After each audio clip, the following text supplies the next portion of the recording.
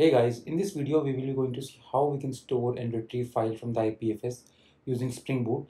So we'll start by creating a project in the Spring Boot, and let's name this project as IPFS demo.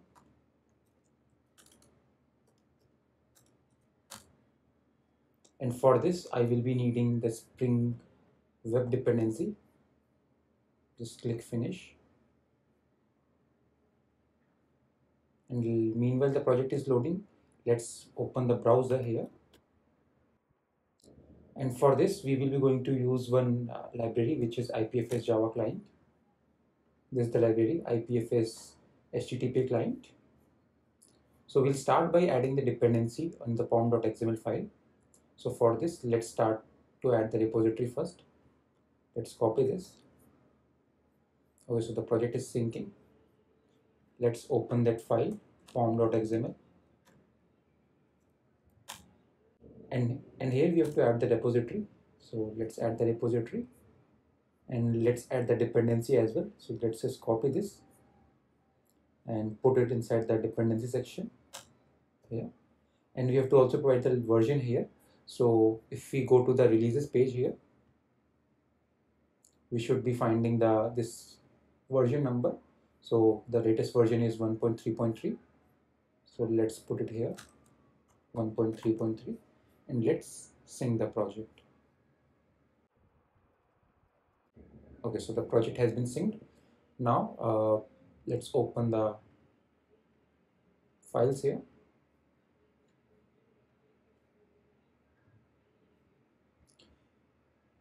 And to start with, let's create the IPFS configuration.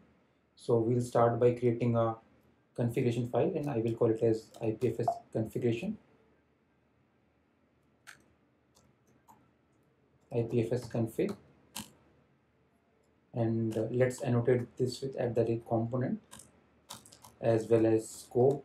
Let's define the scope, configurable beam factory dot singleton, scope singleton, and let's add a constructor here, public constructor. So here we will be going to initialize our IPFS client, and let's create one variable first, IPFS. Let's name this variable as IPFS only, and here we are going to initialize this. So let's initialize this, IPFS equals to new IPFS, and here we have to pass the address. Basically here we have to pass our node address. So I'm going to use the remote Infura node, but if you are going to use your own local node, then you should provide us the address here. And if we go to the documentation here, if I scroll down here, you should be able to select how you can add your node URL. So for my case, I'm going to use Infura, but if you have any other node, then you can use your own node.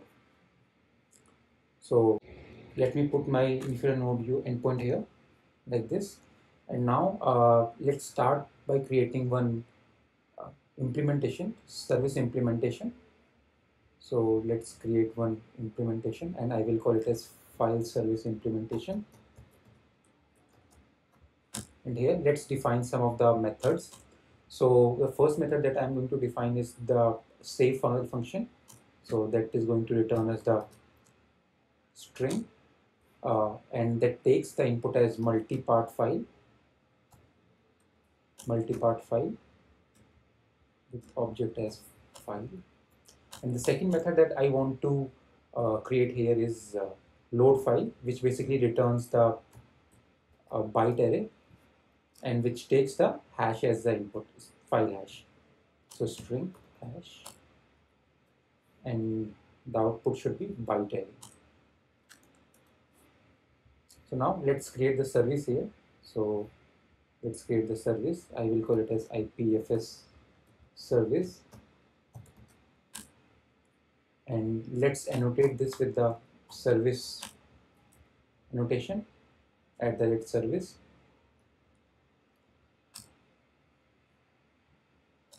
And here let's create some service. Let's create two service, but let's implement the interface first that we just created, which is file service implementation, and let's import the method as well. And now let's write the implementation for saving up this file. So we'll start by creating up the input stream. So input stream, let's create the input stream. Input stream, let's call it string is equal to new byte input stream, and let's pass the file dot get bytes, and let's wrap this in the try catch as well. So let's wrap this in the try,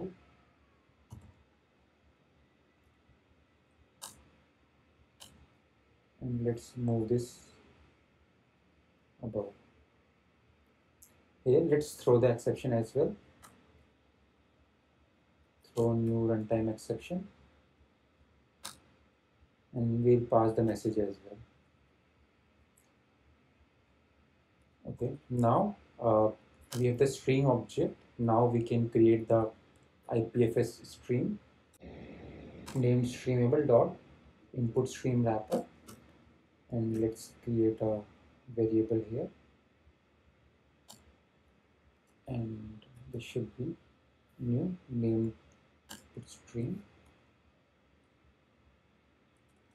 streamable dot input stream, and here we have to pass our input stream. So let's pass the stream here, and now let's use our IPFS client that we created, but let's import that first. So let's use AutoWire, and let's call it as private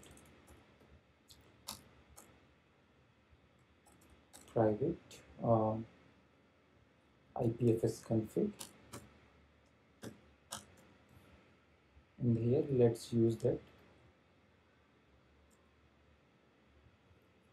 IPFS equals to IPFS config dot IPFS. Now let's try to add that file IPFS dot add, and here we can add this input stream. So I can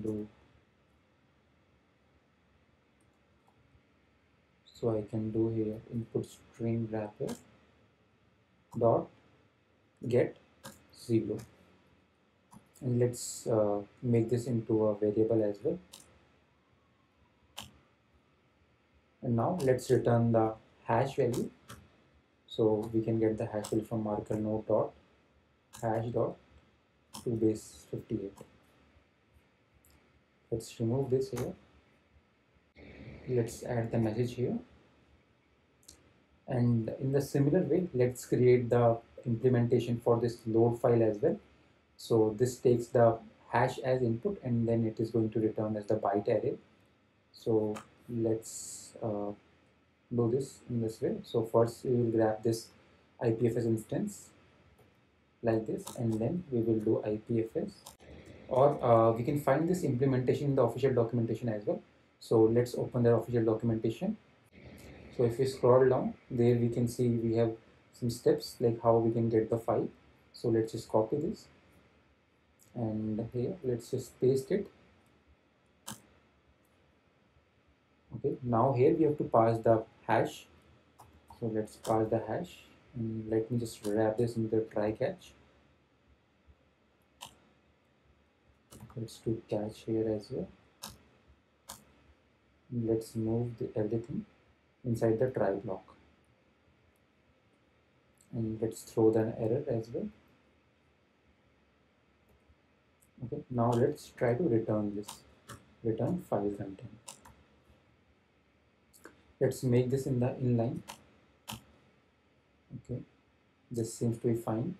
Now let's create a controller through which we will be calling the endpoint first to save the files, and then other one to download that file. So let's create a controller, and I will call it as IPFS controller, and let me annotate this with @rest controller. And here let's create the function public. The first function is going to return as the string, which which is essentially going to save the files and return the hash. So string save file,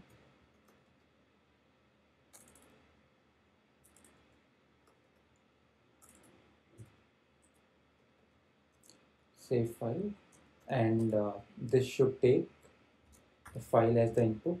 So request param with name as file, and this is going to be a type of multi-part file. And now let's import the service as well, the rate auto-wire private.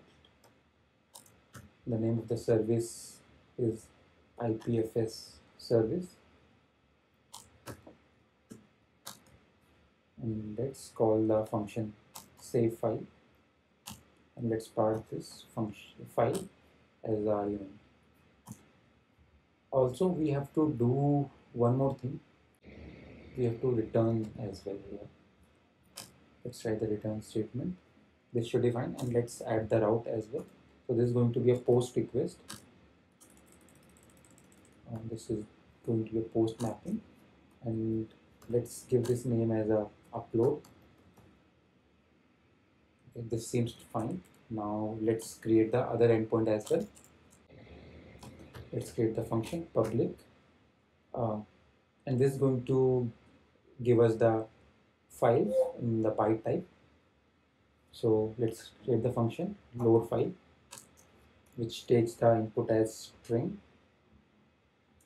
Before this, let's define the return type. So return type is going to be a response entity of type byte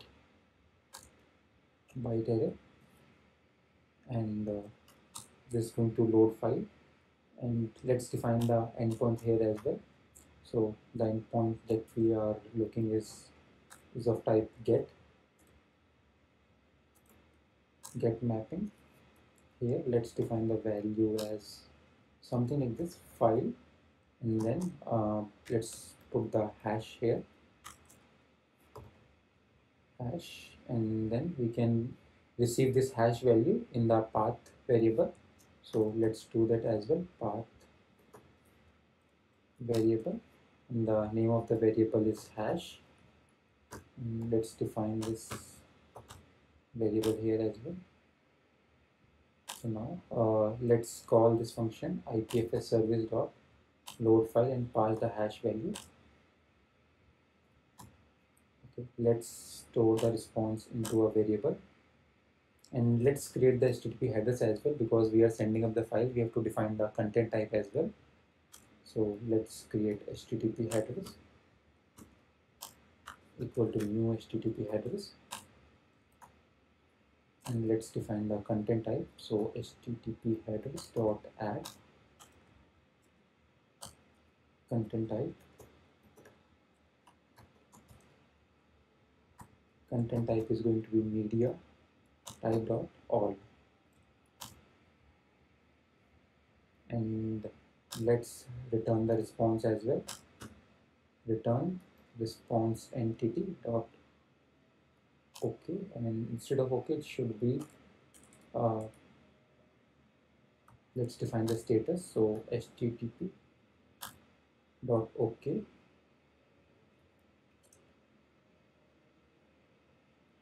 should be HTTP status dot okay, and then we have to define the headers as well. So headers, and let's pass the headers as well, and then let's add the body. So body is our bytes. So this seems fine. Let's try to run this application,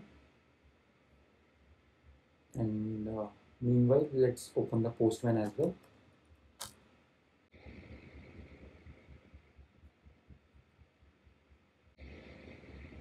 So the application has started on port 8080 here. If you carefully see, the application is running on port 8080. Let's just clear this, and let's open the Postman as well. Here is the Postman.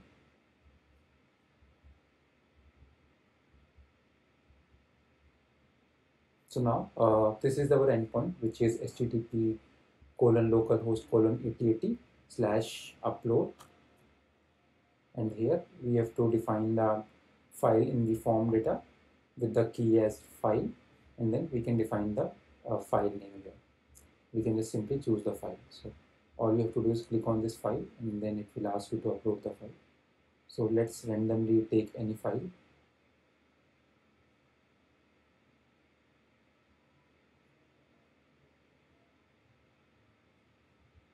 Let's upload this. Click on send.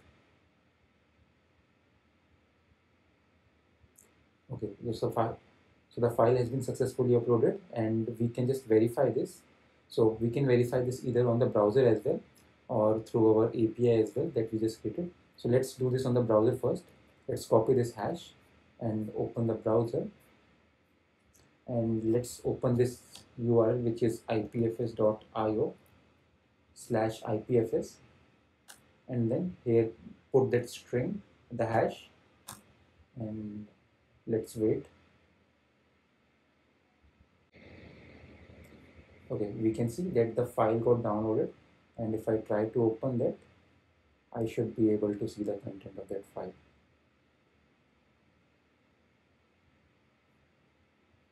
So the file is opening. Here we can see that we got the file, and now let's try to download this file from our API that we created. So head back to the Postman